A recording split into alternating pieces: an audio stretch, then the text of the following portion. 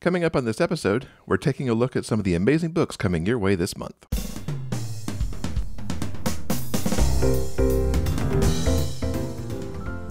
Welcome to episode 307 of the Big Gay Fiction Podcast, the show for avid readers and passionate fans of gay romance fiction. I'm Will Canals, and with me, as always, is my co-host and husband, Mr. Jeff Adams. Hello, everybody. As always, this podcast is brought to you in part by our remarkable community on Patreon.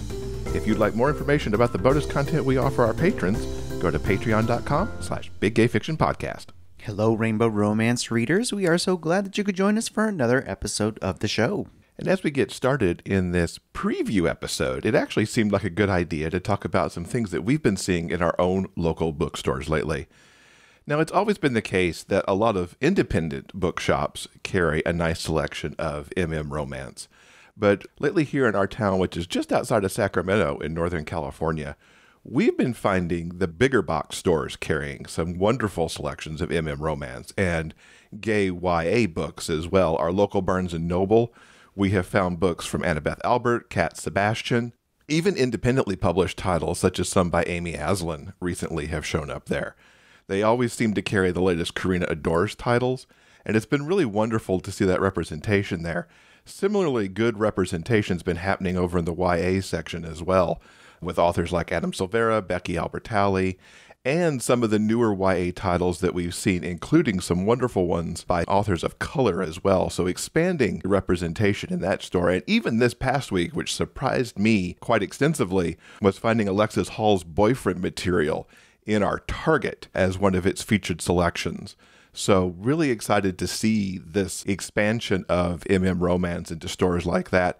We certainly buy a book or two every time we find a title like that in the stores so that we show the store that there's community support for those titles. And we certainly encourage you to do the same if you can.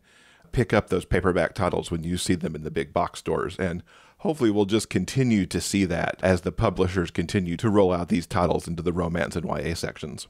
Not only have we been shopping for books recently, but we've also been enjoying some feel-good television. First up, there's Bargain Block, which is a new house-flipping show on HGTV.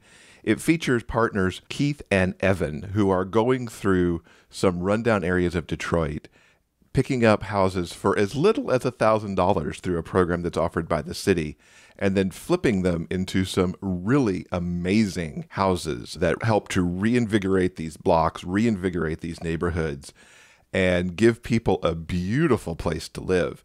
It's really amazing watching their couples dynamic. Like, I can't imagine flipping a house by myself, much less with my husband, because I think we would drive each other crazy. But these two do it, and I would live in any of these houses that these guys have done because the design aesthetic is really, really something. Even as I look at it as they're doing it going, we're going to do this thing and these colors. And I'm like, really? And then it all turns out beautifully in the end. If you want to check out the work these two are doing, you can catch it on HGTV Wednesday nights at 9 Eastern. Something else we've been enjoying is a show over on Nickelodeon called The Barbarian and the Troll. I don't really know how well to describe this other than the fact that the title is exactly what it's about. It's a barbarian and a troll. And they go off on quests together and do all kinds of really kooky and fun shenanigans. There's some great musical numbers that get thrown in here because the troll is essentially singing the exploits of the barbarian. It is ridiculously fun and has become something we look forward to each and every Friday. It's funny and it's irreverent. It skewers classic fantasy tropes. And it's got puppets. As Jeff said, we find the adventures of Evan the Troll and Brendar the Barbarian utterly hilarious.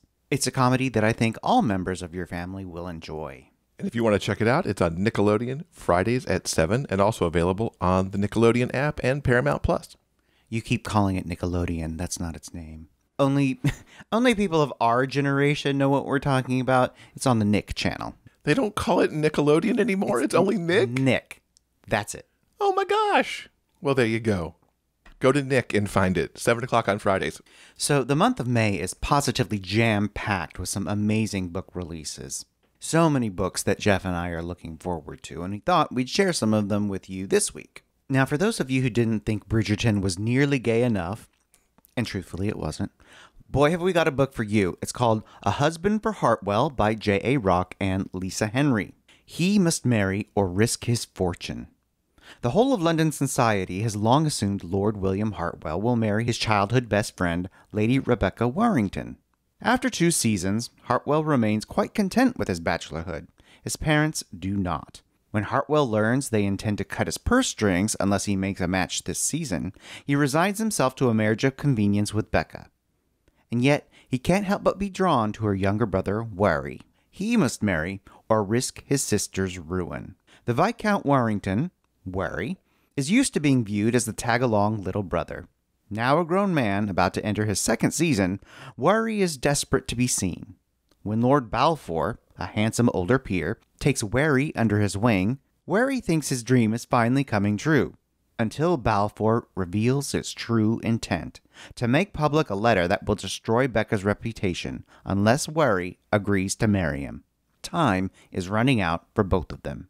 When an injury forces Wary to recover at Hartwell House, the two succumb to a secret flirtation. But Wary's sudden announcement of his engagement to Balfour drives Hartwell near mad with jealousy, and right into Becca's arms. With a clock ticking for Wary to save his sister, will Hartwell discover the truth of Wary's feelings before it's too late? 6 months ago, I wouldn't have understood a lot of what you just read. The concept of the seasons and how worked up people could get about marriage and not being married and what goes on in all the society. But of course, I've now watched Bridgerton and I understand everything you just said. And I could actually see that story playing out with Lady Whistledown reporting it over here somewhere, adjacent to all of the other news. I kind of want to read that after my Bridgerton binge back over Christmas, and kudos to them for building on all the Bridgerton terminology that some of us may have learned back there in December too. Yeah, I think this just sounds too damn delicious. I cannot wait to dig into this particular one. Lots of romance and secrets and behind-the-scenes social machinations. Ooh! So good. Another reason I'm definitely interested in reading this particular title is how the authors are exploring the idea of marriage between 2 men. This was something I also encountered in a story that I read during my 100-day challenge. There was a short story where our hero was being wooed by an older, inappropriate suitor. So the other hero had to swoop in and come to his rescue. And I'm not sure what to exactly call that, where the authors are exploring the gay romance tropes in a historical setting, and not necessarily remaining true to the actual history of record, meaning, of course, that any men who had a relationship had to keep it secret. And I've certainly read many historicals where that is certainly the case, but coming across some of these newer titles, I think it's interesting, where the relationships between the 2 main characters are simply a matter of everyday life, and we're taking the gay romance and putting it front and center as part of the social machinations that are so important to historical romance. I don't know if there's an actual term for this particular subgenre of gay historical romance. I think there needs to be, so that readers who enjoy this particular exploration of romance in this time period can easily identify it and find their trope catnip much more easily. Because I'm certainly intrigued by it, and I'm definitely more than willing to dive into more books that explore the relationships in this way. So there's the challenge for everyone. Let's find a name to call this thing so it can be properly categorized in blurbs. That's A Husband for Hartwell, which is the first book in the Lords of Bucknell Club series by J.A. Rock and Lisa Henry, and that is headed our way May 11th. The next book I want to talk about is May the Best Man Win, in which a trans boy enters a throwdown battle for the title of Homecoming King with the boy he dumped last summer in ZR Ellor's contemporary YA debut. Jeremy Harkis, cheer captain and student body president, won't let coming out as a transgender boy ruin his senior year. Instead of bowing to the bigots and outdated school administration, Jeremy decides to make some noise, and how better than by challenging his all-star ex-boyfriend, Lucas, for the title of Homecoming King. Lucas Rivers, football star and head of the homecoming committee, is just trying to find order in his life after his older brother's funeral and the loss of his long-term girlfriend, who turned out to be a boy. But when Jeremy threatens to break his heart and steal his crown, Lucas kickstarts a plot to sabotage Jeremy's campaign. When both boys take their rivalry too far, the dance is on the verge of being canceled. To save homecoming, they'll have to face the hurt they're both hiding and the lingering butterflies they can't deny. This title's been on my radar for a while, along with several other trans-focused YA books that are on the way this summer. These books are always important, but even more so now in the anti-trans culture that we're living in the U.S., with so many state legislatures having bills on the table that target trans, especially trans youth. I think books like this are super important to get into people's hands. And this story, I think, sounds like a real winner. Yeah, I can't wait to give this one a try. I think it's a really interesting and intriguing twist on the lovers to enemies to lovers again trope. Mm-hmm. I can't wait to give it a try.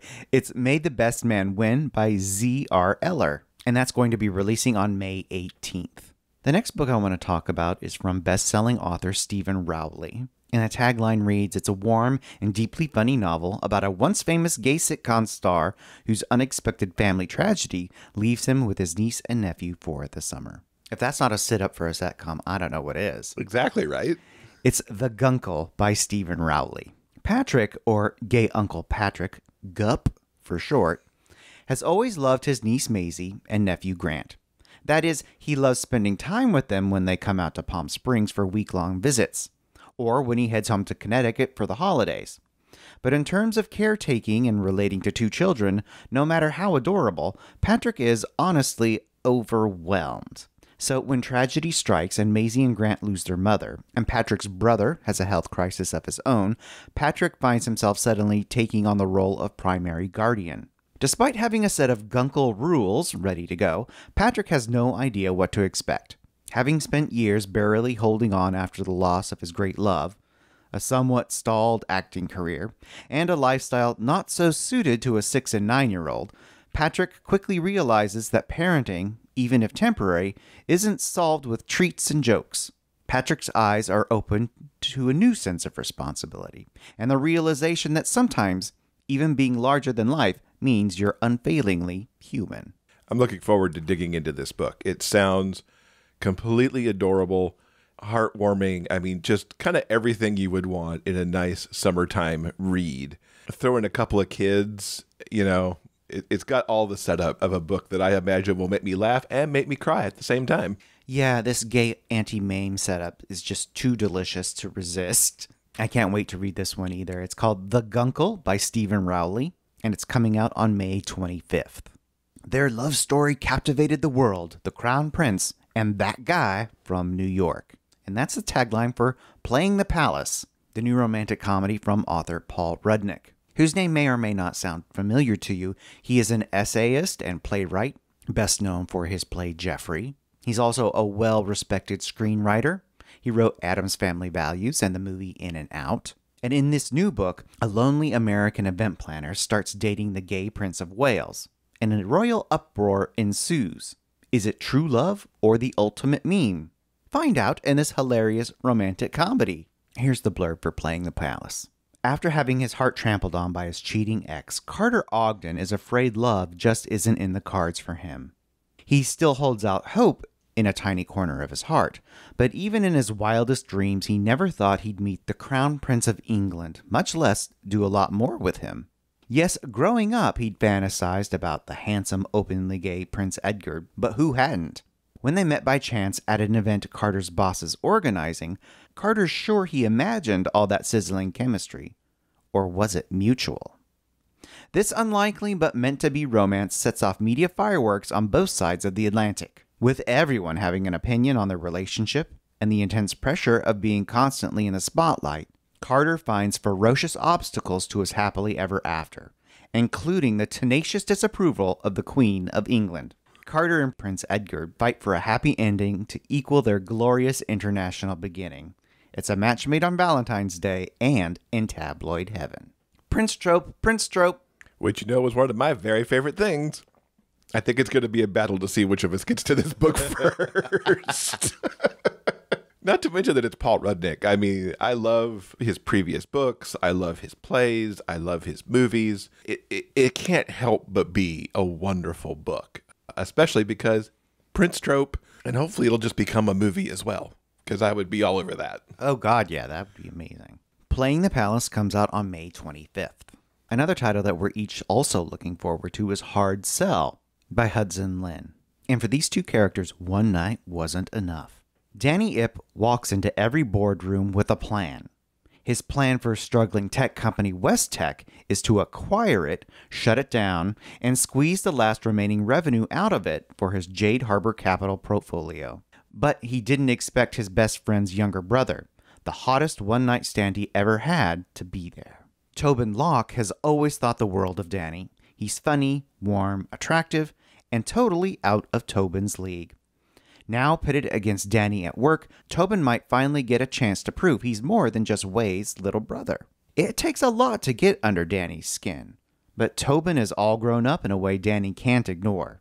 Now, with a promising patent on the line, and stakes higher than ever, all he can think about is getting Tobin back into his bed and into his life for good.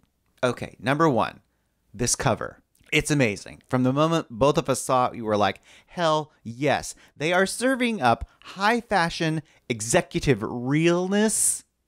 It is so hot. It's like a blend between Harlequin Presents and Dynasty. It is glamour. It is everything. I love this book cover. They are such the power couple on that book cover.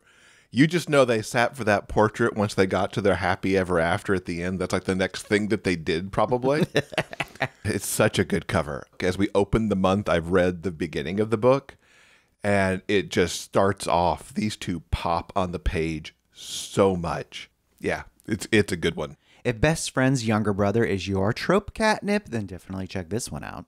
And make sure to join us on May 24th, because Hudson Lin will be here talking about this book.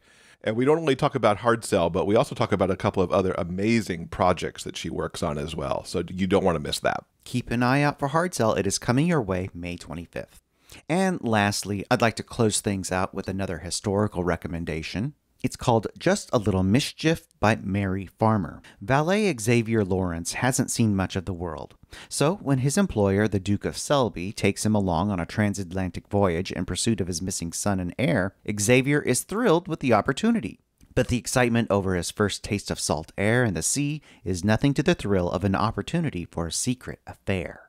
Dancer Alexander Plashenko is on his way to New York to see his family, with no idea whether they will accept him or not after a slip at St. James Park ended with him spending time in jail for gross indecency. The last thing he needs with all that hanging over him is to meet the dashing and fresh-faced Xavier as soon as the ship leaves port.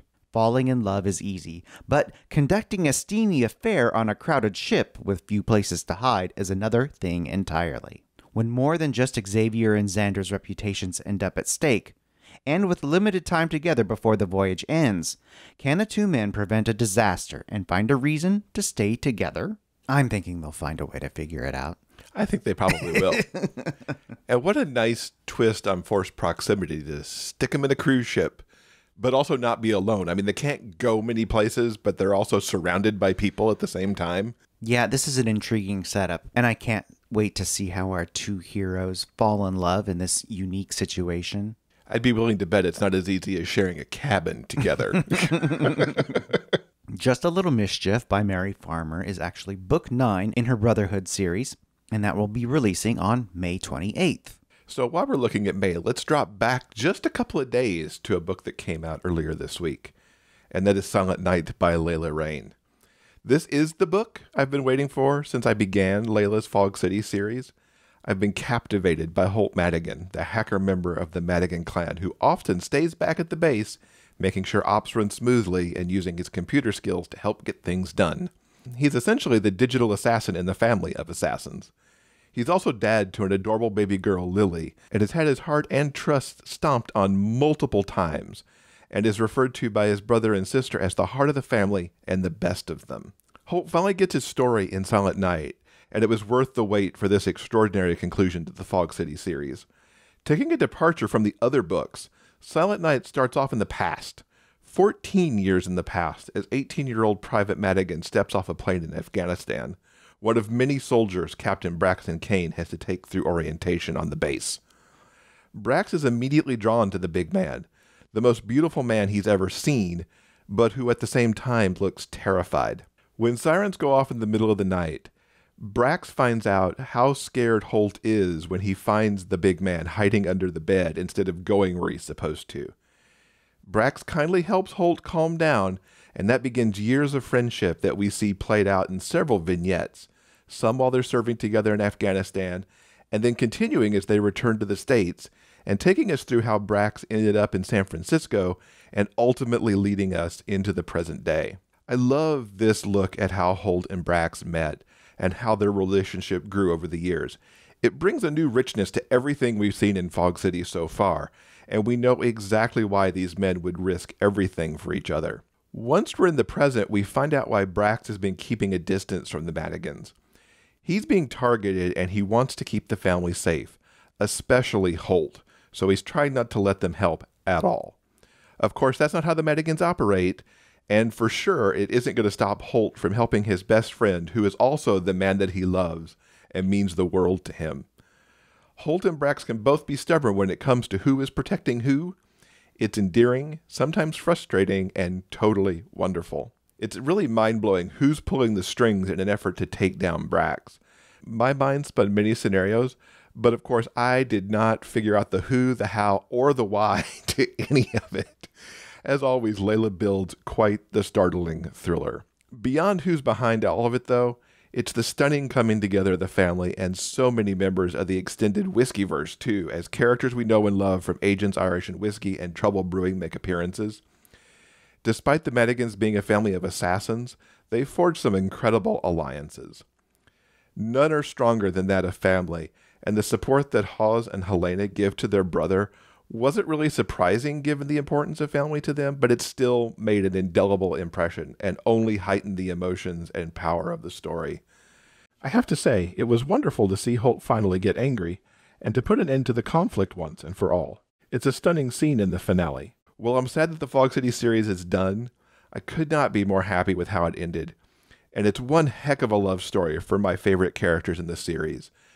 I really can't emphasize how wonderful I found the flashbacks. I know flashbacks are always kind of a tenuous thing for some people, but I think because the story is really told in a linear fashion, going into the past and then coming up to the present and going forward, it really makes for a continuous story that gives us critical backstory on how Brax and Holt met, how their friendship grew, and how the love grew to be as strong as it is.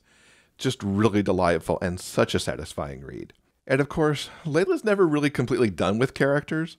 She's actually going to join us next week on Thursday, May 13th in episode 309 to talk about the end of this series and also some of the awesome things she's got planned coming up next. Definitely something to look forward to there.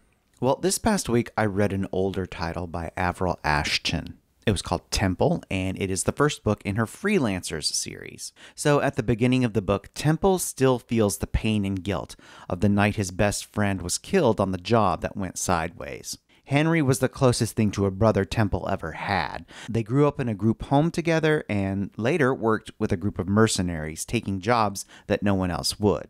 You see, it was Temple who convinced Henry to take this one last job. And it was Temple who had to tell Henry's inconsolable fiancée Vic that Henry was never coming back. We flash forward 2 years later, and Temple finds himself back in town during the holidays, and it's by chance that he gets coffee at the shop that Vic owns. They finally have the chance to clear the air, and Vic apologizes for the accusations he made that night. He wants him to know that he doesn't hold Temple responsible for Henry's death. And after a few days, they both reach a comfortable place together, a new kind of normal. But now Temple has something else to feel guilty about, his desire for Vic. One night he invites Vic over for pizza and a few beers, and they settle in on the couch and watch a Christmas movie, and they explore their feelings with a scorchingly hot kiss, like so hot. And since it's late and it's snowing out, Vic decides to spend the night, but ends up sleeping in Temple's bed alone. You see, their attraction is undeniable, but so are their feelings of betraying the man that meant so much to the both of them. To answer the question whether they should or should not be together, Temple goes to see Vic and hash out just what exactly it is each of them wants. And of course, what each of them wants is the other. So Temple is able to temporarily set aside his guilt and unleash his intense primal need for Vic. They end up having sex on the kitchen counter and then later on the couch. It's like, oh my God, it's so bonkers hot. And after their remarkable night, Vic knows he wants more, but he's worried about the radio silence from Temple. I mean, does he not feel the same way?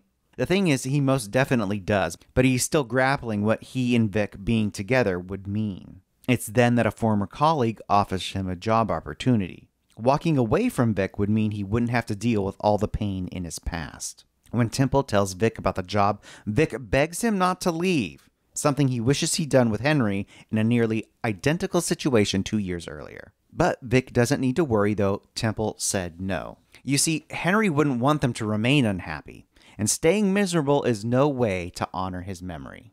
They visit Henry's gravesite on Christmas Eve, secure in the knowledge that their future is with each other, and for the first time in a very long time, Temple and Vic have something to look forward to. Now, normally I would say that ending a romance with a visit to the cemetery doesn't exactly scream happily ever after, but for these two characters, it makes perfect sense. Vic and Temple share the traumatic loss of someone who was a really important part of their lives, and ending the story in this way, while there is still grief, because it's something that you just simply can't, you can't get over it, it shows that they're moving forward and starting to live life fully once again. I want to give kudos to author Avril Ashton for writing such a deeply emotional romance that explores the themes of grief and guilt without veering into really heavy and dark melodrama. I mean, you all know I'm not a fan of angsty romances. And what I thought was so great about this story is that it honestly deals with the pain these characters feel, but it doesn't dwell on it. It's not trauma porn. And plus it's helped that Temple and Vic aren't the woe is me type. They work really hard to figure out the emotionally complicated situation that they find themselves in. Their HEA is hard fought and it's well deserved. And also their sexual chemistry happens to be off the charts. Seriously, the love scenes are crazy scorching hot. So if you happen to be looking for a story with lots of heat that doesn't scrimp on the emotion, I think this is definitely going to be the romance for you. It's the book that kicks off her Freelancers series. That's Temple by Avril Ashton. That sounds really quite delightful.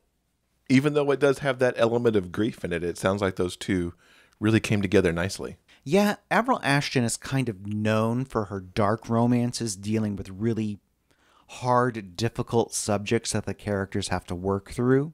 Stories that are generally pretty angst-heavy. And this story, from what I understand from this particular author, is her light and fluffy romance. Okay. Which is, why I enjoyed it so much. Like I said, it's got realness, it's got sexiness, it's kind of the whole package. I really, really loved it. Fantastic. Well, I took a turn into a different genre for myself with Anna Zabo's Cinnamon Roll. It's really one of the sweetest, most romantic books I've read. We talk a lot on the show that we really love nice guys doing nice things, and Max and Tom are very much those guys. This is my first book with BDSM at the forefront, and it really completely changed my preconceived notions about what a BDSM book could be. And if this is what they are, sign me up for more. Anna wrote two sweet, caring, albeit somewhat broken people and brought them together in such a beautiful way that I was sad to see this book end. Cinnamon Roll is one of the books in the Bold Brew series, and this one is the story of Tom, who really, really sucks at finding men. The doms he's connected with in the past don't respect his boundaries and don't really care for him. While the sex and the pain are good in the moment, it's not offering him the fulfillment that he really wants and needs. He knows he's missing something, but he's not quite sure what that is. Then there's Max, a dom who does occasional demonstrations at Bold Brew. Now, as this book opens, he finds the ad that Tom has posted at Bold Brew looking for a dom, and then he watches the quite painful string of interviews that Tom goes through as he meets people who are responding to the ad. While Max and Tom have been in the same circles for quite some time, neither has approached the other. And that finally changes as the two talk at the coffee shop about why Tom's ad isn't going to attract the right person. It's an interesting conversation that, in relatively short order, not only begins a friendship, but also finds Tom helping Max do a demo at Bold Brew. From the beginning, as Max walks Tom through the planned demo and works to understand what Tom's likes and dislikes are, we have the beginning of one of my very favorite romance things: talking. These guys talk a lot, and it's absolutely freaking awesome. Consent is a huge part of their discussions, and not just around the BDSM aspects of things. Plus, it's also not one-sided. It's all about Tom laying out what he does and doesn't want, and Tom asks just as many questions to Max because he wants to make sure Max is getting what he needs too. And it goes beyond what they're doing in the BDSM area. It goes into what they want with relationships. It goes right down to what do they want for dinner. It's really wonderful. And what surprises both guys is the attraction they feel for one another. And it goes beyond the sex and pain, and beyond the friendship that they're building, and even beyond being dom and sub. It moves slowly but surely into love. It even seems to sneak up on them as they're both not really sure what to do with it or even how it fits into their lives as they currently know them. Now, their dates are so delightful, and it gives even more insight to who they are. From going to dinner at various locations, including some really nice dinners at Max's home where he's cooking, and there's also a very swanky place that they get to go to that really shows even more how wonderful Max is. They go to beer league hockey games because Max is a hockey player. They go skating together at a local rink. It was perfect. And guess what made these things even more perfect? There was a lot of talking going on. I can't overemphasize how much I loved that. Now, some of the talking to actually belong to their friends. Max has many friends and colleagues that he works with at the local university, and a few of them had some pretty strong opinions on the burgeoning relationship between the guys. Tom's friend and law firm partner also weighed in often on how good Max was for him. Plus, there's the gang at Bold Brew who also cheered them on. Now, I'd be remiss if I didn't talk about the sex in the book. I wasn't really sure what to expect, but it was damn hot. While pain isn't my thing, it's very much Tom's, and Max very much likes inflicting it. However, they only enjoy it if their partner's actually enjoying it too. The constant looking after each other, which is something that Tom really hadn't had with his other partners, and carrying through the pain, took those sex scenes to another level.